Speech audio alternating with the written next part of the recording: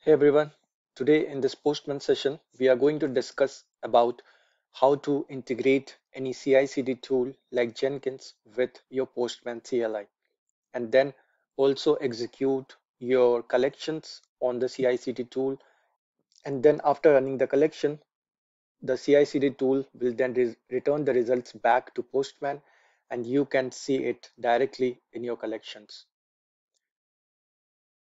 So we are going to use Jenkins for the CI/CD integration, and we have already seen how we can run our collections in the Postman CLI.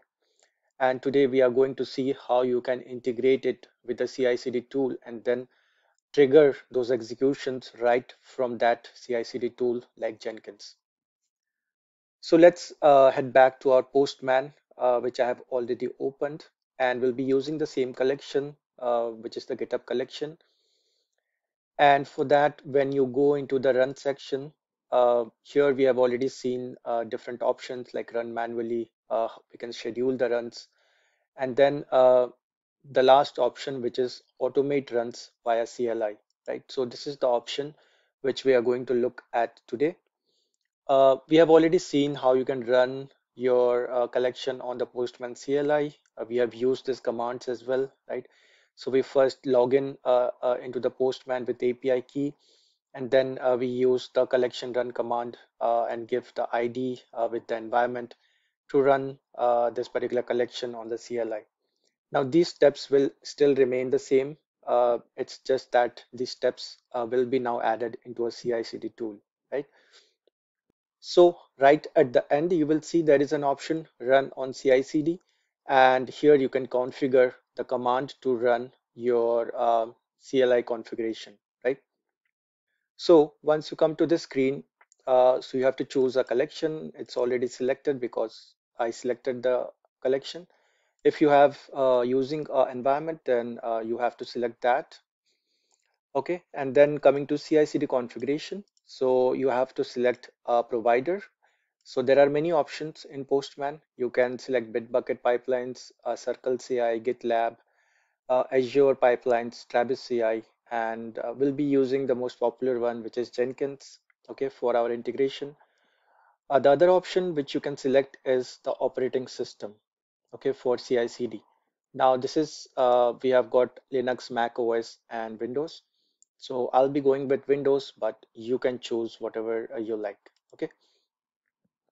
Once you do that, Postman CLI will automatically generate a pipeline script which you can directly paste in your CI/CD tool. Like for Jenkins, we have this pipeline script which has been prepared by Postman.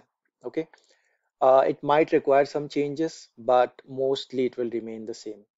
Okay, and depending on your operating system, this script will change, right? Because for Linux, we will use the sh command, but for Windows, we may be using a different command. Okay, so we'll see all that. The other things which you require is a Postman API key. We have already seen how you can grab your Postman API key right from your profile, or you can generate it, right? I can also generate it right from here. Okay, so I can click on generate API key, and then I can name this API key. Okay, and I can click on generate. So this is my API key, and it is stored in the variable Postman API key. Okay, so I'm going to copy this to the clipboard and close this, right? And we can also copy the whole Postman CLI command, right? Which is here, which is nothing but the pipeline script. But first we need to create a Jenkins build. So let's head back to Jenkins. And just for reference, I'm using the latest versions of Jenkins and Postman. So right now I'm on the Postman web, but you can also use the Postman desktop app. Okay. Okay, so now I will click on the new item from dashboard in Jenkins. Okay, and I will select the pipeline build type. I will enter a name here. Okay, so we'll call it Postman CLI and click on OK. So that will create a project configuration. In this configuration, we don't need to enter anything in the general and advanced project sections, okay? But we need to require the pipeline, right? So we need to enter the pipeline script because we are trying to run a pipeline, okay? So here, as you know, it is a Groovy script, right? A Postman has already generated some script here. So I can copy this, right? And then I can come here and I can paste it.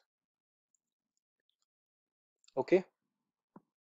And as you can see, there are some instructions here, like Jenkins runs pipeline on the host system that it is set up. So to run it on Windows, you need to install the server on a Windows machine, right? And once it has been set up, you can run this below step to your pipeline to run automated tests using Postman CLI. Okay. So we don't need this comments here. So better remove it as it is showing some error. Okay. So let's come to the pipeline script and let's try to understand. It's like any other pipeline script. Okay. So it starts with this pipeline syntax and then agent any. That means it will run on any available agent, right? This particular tools Node.js, right? So here we need to pass on the Node.js configured tool name. Okay. So since I am running my Jenkins on local, I need to configure Node.js. Okay. So for that, Node.js should be installed on my local machine. And to verify that, you can type node-v. And as you can see, it is this particular version which is installed on my local machine, right? If you're working on a Linux or on a particular server, right? So Jenkins is set up on a server, you have to make sure that Node.js is already set up on that server. Okay. To install it on a local, it's pretty simple. Just go to Google and just search for Node.js. And from the website node.js, you'll find the download option. You just need to download and run the exe. Okay. So once it is installed, you can go back to a command prompt and type this, and it should give you the version if it is installed properly. Okay. The next step is let's go ahead and save this. This is not complete, but we'll come back to that.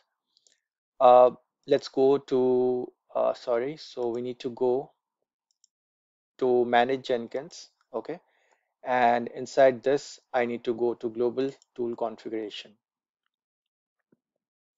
Now here you will find lots of different tools which you can configure, but first you need to also have the plugin for that. Okay, so all of these plugins are already available in Jenkins, and that's why it is shown here. If you want something else like a Node.js configuration, you need to install the plugin as well. Okay, so when you launch or when you use Jenkins for the first time, you may not see this section Node.js. So if you don't see that, okay, go to manage Jenkins and go to manage plugins, and here go to available plugins, and here you can find or search for Node.js, right? And then it will show you a list of options. There is only one option, one plugin for Node.js. So for me, it is already installed, but you can always go to the available plugins and you can install this Node.js plugin 1.5.1. Okay, it's currently enabled for me. And once you do that, then when you again go back to manage Jenkins and global tool configuration, this particular option should be available to you. Okay. So once it is there, there are two options. Either you can add your own Node.js directory, or you can also install the Node.js right from here. Okay. So there is install automatically option. So you can install it right from here from install from nodejs.org. Okay, so it will install it and set up this configuration. But for me, I have done it the other way. So I have installed it on my own, on my local, and now I've given it a name called Node, and the installation directory is C program files node.js. Okay, so just enter that and click on save. So our configuration for Node.js is complete, right? Now let's go back to our dashboard and let's go to Postman CLI and let's go to configure. Okay. So here in the pipeline script, I need to enter uh, the configured name for my Node.js, which is Node. Okay, so this is the name I had given in the global tool configuration. So this will basically set the Node.js, okay, before because Postman CLI requires Node.js. Okay, so that's why this configuration is required. And then we have got different stages, as you can see. So the first stage is to install Postman CLI, and this script is in SH, which ideally should be only for Linux-based systems. So it's better you change this to a batch command. Okay. So what you can do easily is copy this whole command.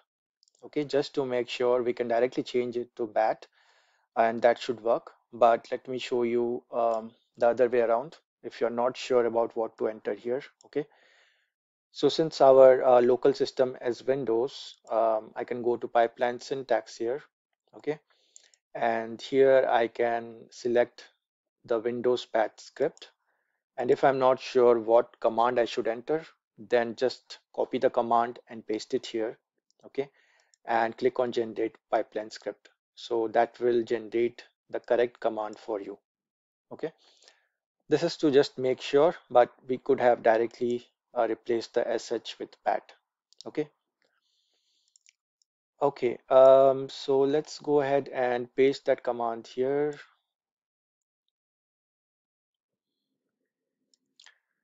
Okay, so this is the batch command now.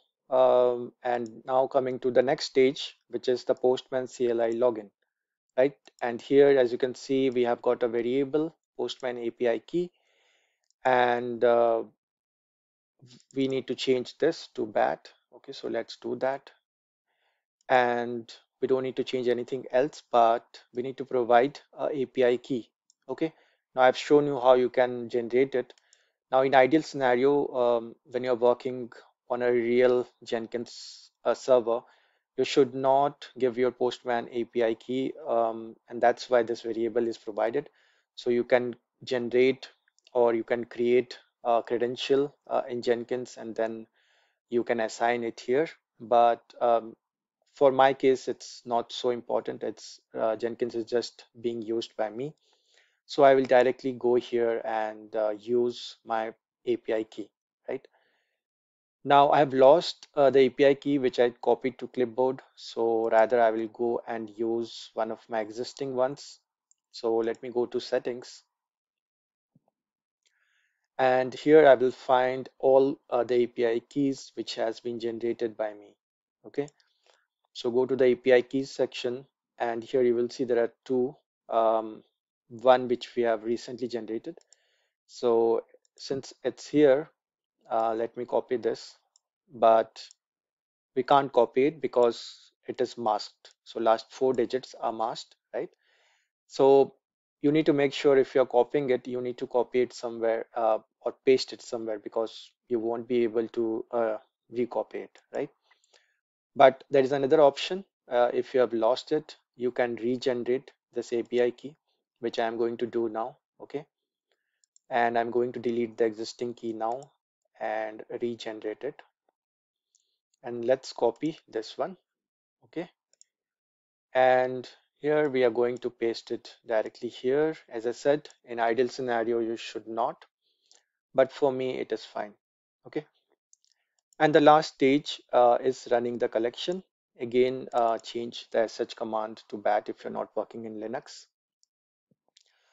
Okay, and Postman collection run and then the environment. Okay, so both IDs are already provided here. Postman has generated the script for us.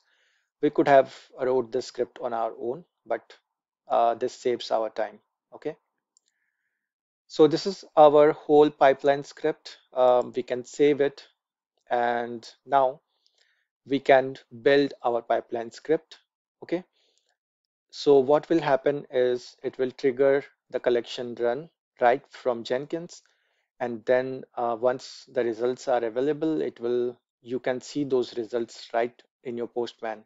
Okay, so let's go ahead and build this. You can also configure this particular pipeline to run on a particular schedule, either daily or hourly or on particular days. So as you like, right? Also, the nice thing about this is you will see how your all your stages in your pipeline is performing, which has passed, which has failed with logs. So you can see right over in the dashboard. Okay, so this will take some time. It is currently installing the Postman CLI, right? And if we want to see what are the logs for this, so we can do that. So let's go to console output, and here you will see it has started running Jenkins in Postman CLI. So this is the workspace, right? And then it has installed the Postman CLI, and now it is also logged in with my user QA script. It was logged in successfully, and it has now started running the collection. Okay. So once it is done, you will see there is a finish success message. Now, this report may not look perfect in Jenkins because of the encoding, right? So by default, the encoding is set to Unicode, but you can always change it to base 24. You just need to modify the Jenkins file, and then this report will just look like how it looks like inside the Postman tool. But I'm not going into that right now, okay? The important thing here is we have triggered the Postman CLI collection, and we have run it right from Jenkins. Okay, and as you can see here in the last steps, the Postman CLI run data uploaded to Postman Cloud, and that's why this results will be available in Postman. Okay, so this results, even if you don't see it in Jenkins, it's not a problem. So just go and click on this link, okay, and we can see our collection results right from our Postman. Okay, so it will log in into the Postman, and those results are already uploaded to its cloud. And here under our collection, you will see the run results. Okay, it will show the source as Postman CLI, and the iterations, the duration, all the test. Okay, so what has passed, what has failed. So similarly, when we ran it from the Postman CLI directly, similar results, right? But this time around, we have integrated it with a CI/CD tool like Jenkins, and we ran it from there. Okay, you can always run it again, or as I said, you can go back to your Postman CLI configure, right? And here you can configure your build triggers. So you can build periodically, you can do a poll SCM, you can trigger builds remotely. So whatever way you want to trigger your build, you can do that right from Jenkins. But this is the way you can configure your CI/CD tool with Postman and start running your collections using the CLI.